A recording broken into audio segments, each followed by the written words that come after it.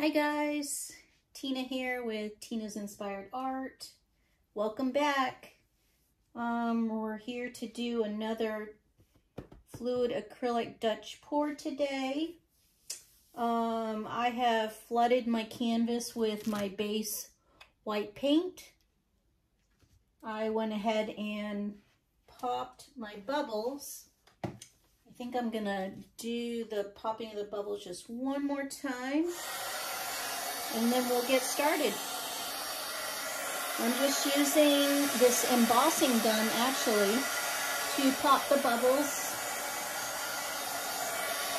Works really good without using a flame on my house paint that I have as a base. So I'd rather not use the live flame when I'm doing this type of a pour. So let's get started. Today I'm going to be using, for my first layer, my Pebeo Studio Acrylics. This, it's a black blue color.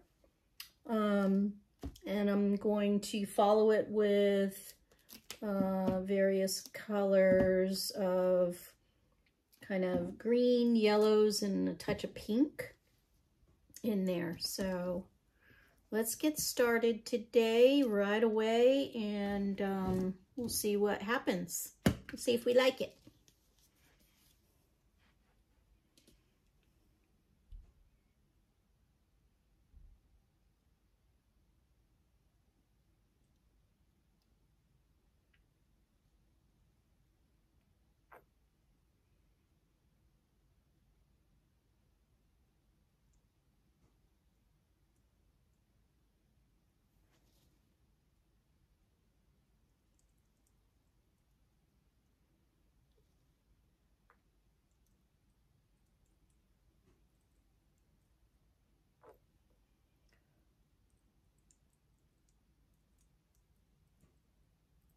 I want this layer to be fairly rich since it is my first layer.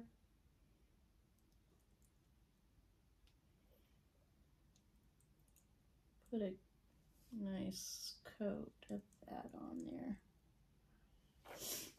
Composition looks pretty good. Yeah. Let's see what else. I'm gonna go in with, this one is Arteza, kind of a lime green. Got a little clog here, so generally I just have to take out that dried paint that kind of stuck on there. I'd have to take a pick to get that out. Now all you have to do is find like a kind of a long skewer stick to get that dried paint out of there, out of the tip. Let's see if that did it. This one here is kind of a metallic lime green. Works well with that kind of a blue-black as my first layer. I'm going to follow it with a nice bright yellow.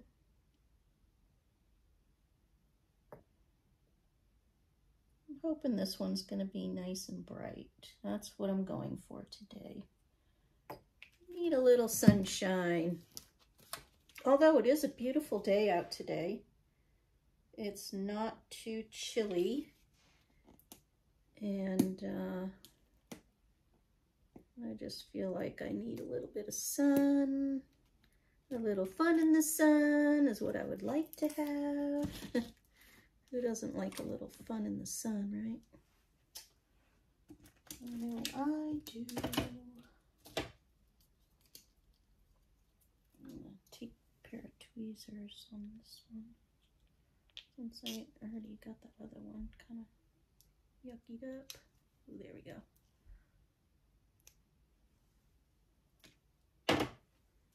There we go, got that one. Sorry I didn't have that already done before we started this, but I'm just going with the flow right here. This is a nice hot pink. This is by Liquitex Basics.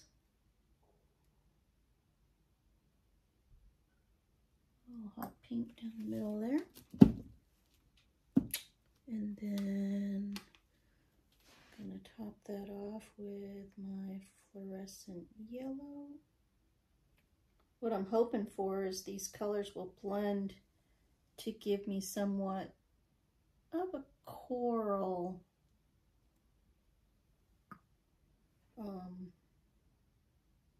mixture with the pink and the yellow.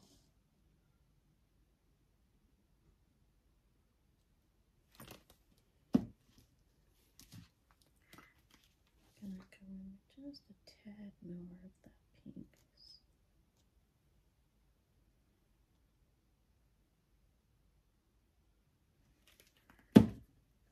Let's see, and I think I'm gonna go in with a tad bit of this. It's kind of a blue-green, like almost a teal color, kind of summery looking. There we go. I think that is how we're doing this one. I'll stop right there with those colors and get my blow dryer out. This is a blow dryer that I predominantly use. It is the Drew Barrymore Flower blow dryer. It's got paint all over it now, but it is my favorite for doing this kind of fluid art. So here we go, guys.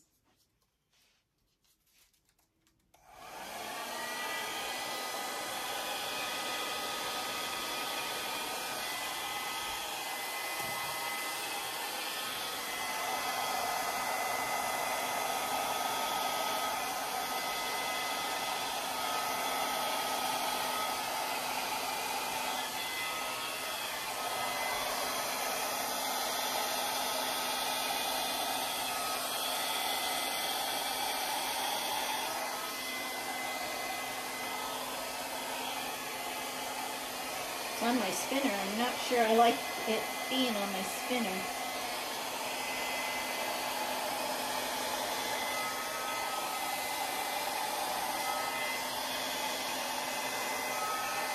But we'll make it work.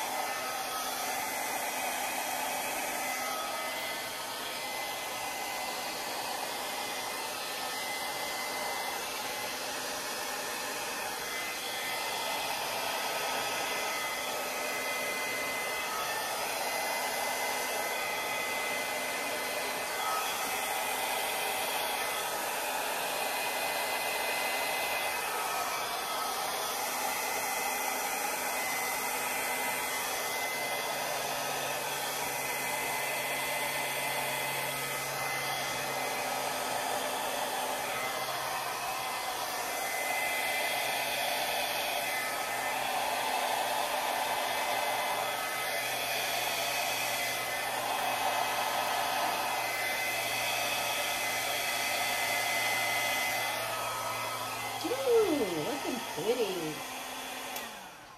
Oh, yeah. Looks really pretty. So pretty. Look at that. Look. It really is very colorful. It's bright. It's cheery. I am going to now take my paintbrush, the end of it, and I'm gonna have a little fun. I don't want to keep it just like this because I just feel like I want to do a little bit of extras to this one. So let's see where to begin. Yeah. I'm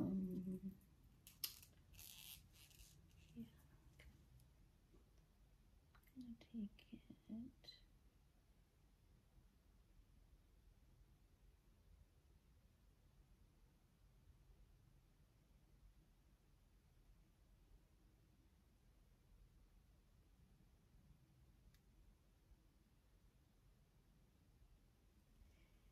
Yeah, so I'm gonna start manipulating it with the end of my paintbrush like that.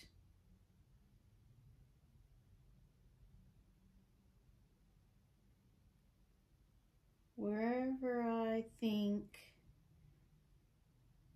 it might need a little bit of interest, I am going to do that.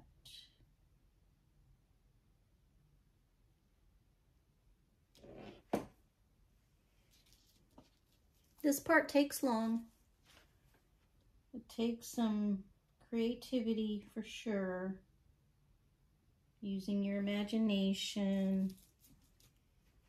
And I guess that's where, or that's what I really do like about this, is this is where I can add my own uniqueness to this type of painting. Just adds to it. You don't have to do this step.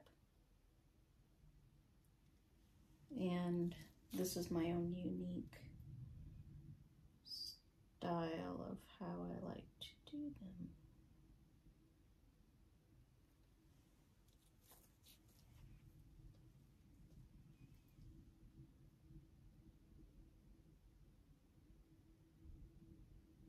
See how I'm just dragging my paintbrush through it.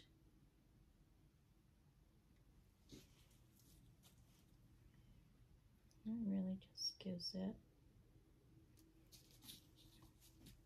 just that little bit of extra.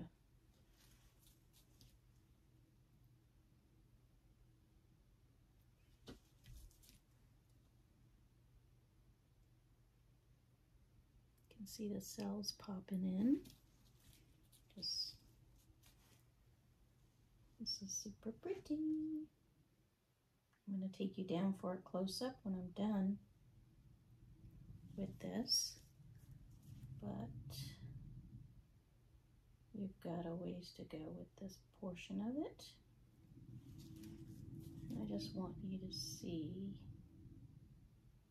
a little bit more of how I create this part of it.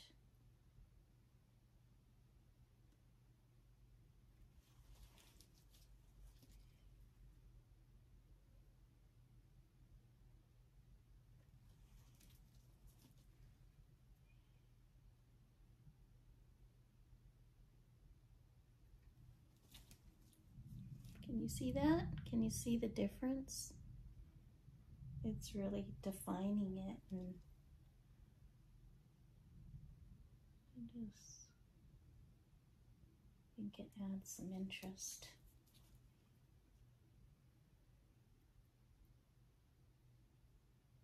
I'm trying to think of a name for this portion of what I do.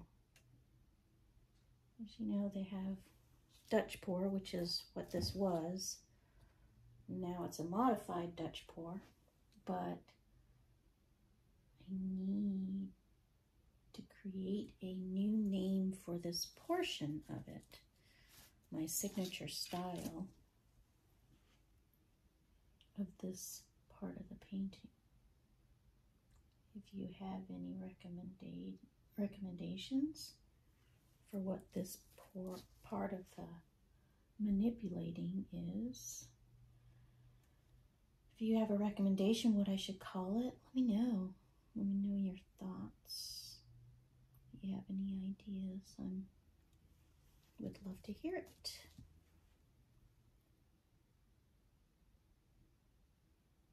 Maybe one of your recommendations is what we'll call it from now on. Who knows? But look at the difference, see? See this whole area? It just really adds more definition to it. Interest. That's why I like to do some of them, not all of them like this, but some of them. When I look at it and say, yep, I'm gonna manipulate it.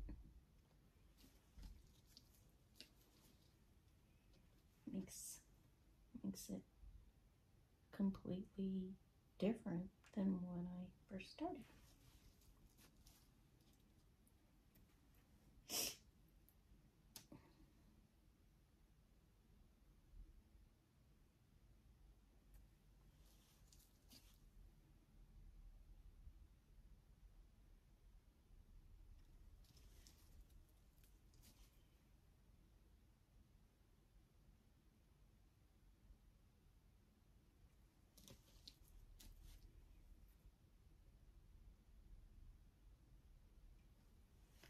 So if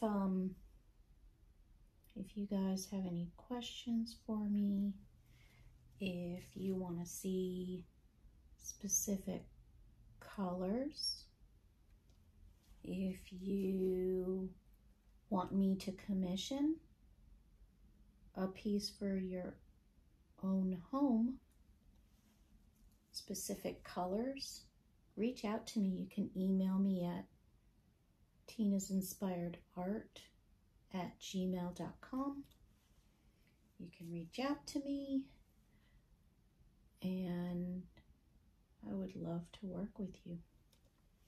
I have a website where I post my art, and you can purchase directly from my website, and that is www.tinasinspiredart.com, where you will be able to purchase original art that you see here. You can make prints from any of my original art that's online. I have all kinds of different merchandise that you can turn the art into, like tote bags and printed art. I have canvases that you can print onto. I have mugs, acrylic, trays. I have ornaments. I have pillows.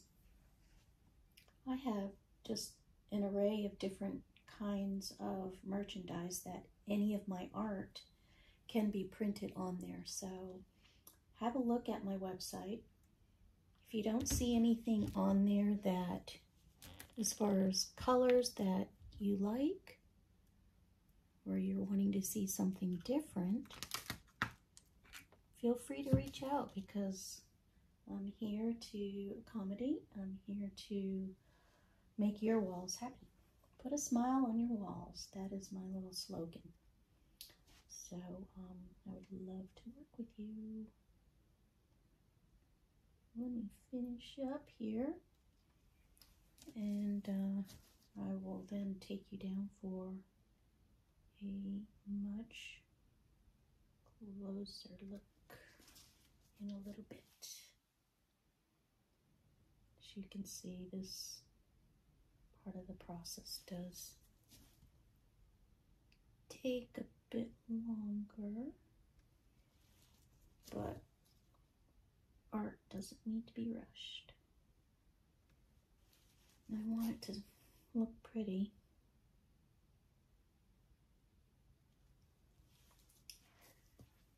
What I like to look for in all of my art that I do is color combinations, of course, but I really like to pay attention to the composition, because it doesn't have that composition that is pleasing to the eye, it's going to be very difficult to look at, even though it has pretty colors. So composition is a critical element for me to ensure that my art looks good.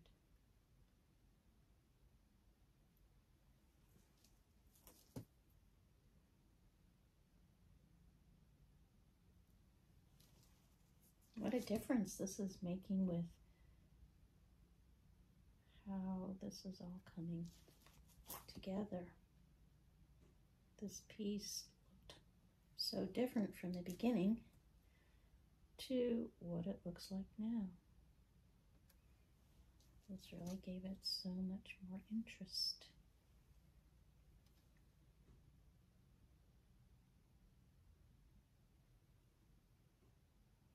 There we go. So, there we go, guys. I'm gonna take you down for a much closer look, but from afar, it looks pretty good, I think. So, I appreciate you all hanging with me through this process, and I hope you like, subscribe, comment, and share going forward. Really appreciate you. Bye now. Hey guys, I'm back, and I wanted to give you a closer look at this painting we just finished.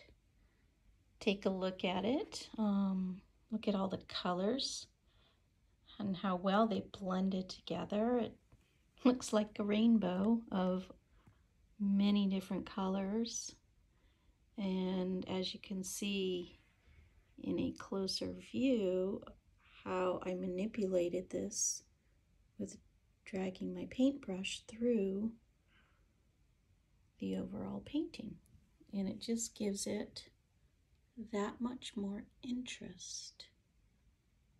Look at the colors, how they just popped.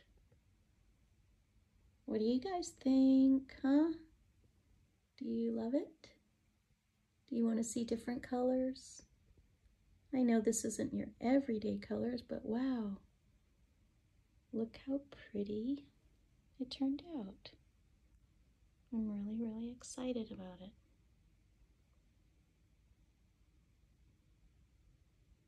Okay, guys, that's it for today. I hope you enjoyed it. Remember to like, subscribe, and comment. Love y'all. Bye.